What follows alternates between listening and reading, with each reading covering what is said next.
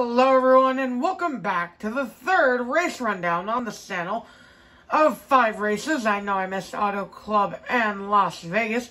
I was a bit busy during those ones, so I couldn't exactly make a full-fledged video on them.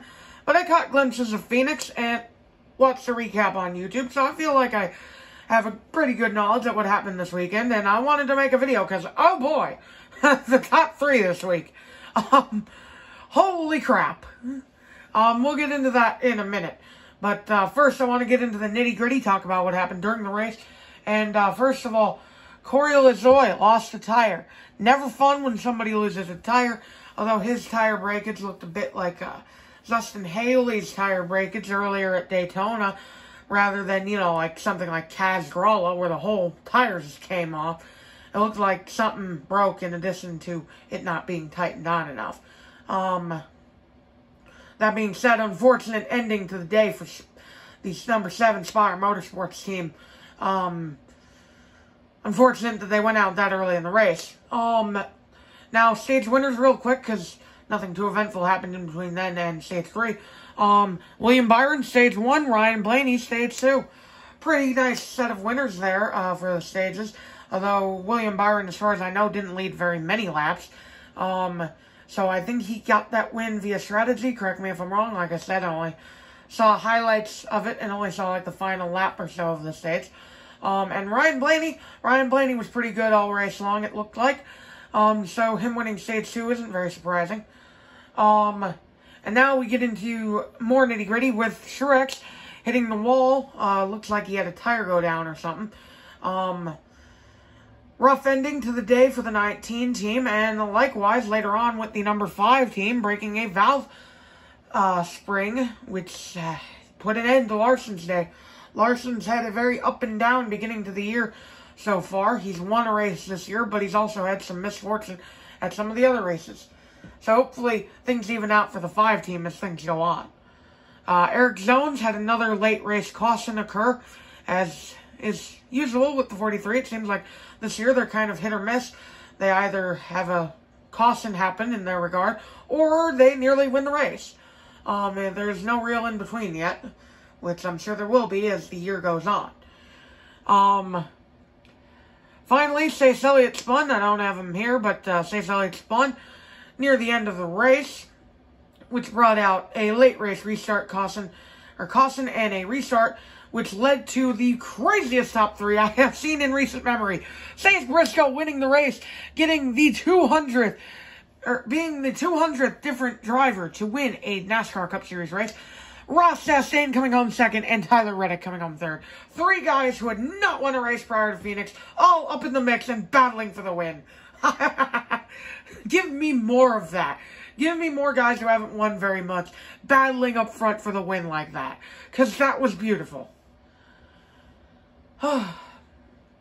So, that being said, of course, Stewart-Haas Racing, the number 1 team that impressed me today. The 14 car is back in victory lane!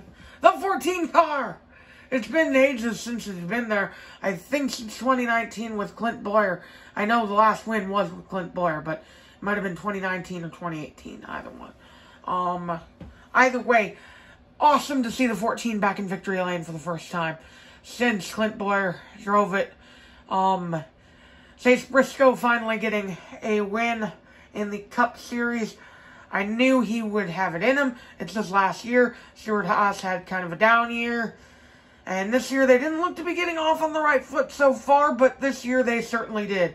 It looked like all the Stewart-Haas Fords were pretty strong at Phoenix, with Briscoe and Harvick bringing home top 10s. Almirola qualified strong, finished 12th, and Cole Custer, he existed as usual. Another team that impressed was no doubt Trackhouse Racing, coming up runner-up with Ross Chastain, but also having their other car, the 99 of Daniel Suarez, finishing 9th.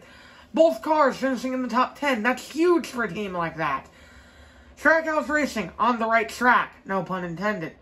Finally, RCR, I want to touch upon as well, because, you know, Tyler Reddick, the dude got a top 3, and he was up front all race long, it seemed like. So, again, props. Austin Dillon was also doing pretty good until he had something go wrong. I think he hit the wall or something. So RCR off to the right foot as well. All three teams that got in the top three doing good so far. Now, of course, with that being said, there were some teams that didn't impress me, and those are Hendrick and ZTG. Now, Hendrick is here simply because of Larson's valve spring failure. Because other than that, Hendrick had a fairly respectable run today. William Byron winning stage 1. Chase Elliott rebounding from a spin to finish 11th. Alex Bowman coming on 14th. And yeah. The only reason they're here is because of Larson's valve spring failure. So hopefully they will not be here next week. Another team that didn't impress was ZTG Daughtry Racing. I'm a big fan of Stenhouse, and I was enjoying seeing his good start to the year, 28th at Phoenix. What happened, guys? Come on. Oh, well. I mean, at least he didn't finish behind the Rick Ware cars. Which, well, they're not as bad as last year. Rick Ware still isn't, you know, mid-pack. Rick Ware is still Rick Ware Racing. As much as I hate to admit it. But hopefully they rebound next week and Ricky gets a top 10. That would be nice. That being said, I think that's all I gotta talk about this race. Not as much to talk about, no flips, you know, nothing eventful. It wasn't the first race at Phoenix, far from it. So, not as much to talk about, but Chase Briscoe, first career win, 200th Cup Series winner. That's incredible, and that is where I'll leave it off.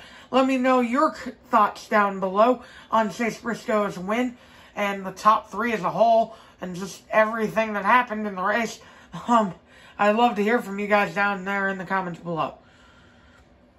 That being said, I will catch you all next week, hopefully, for the next race. Bye!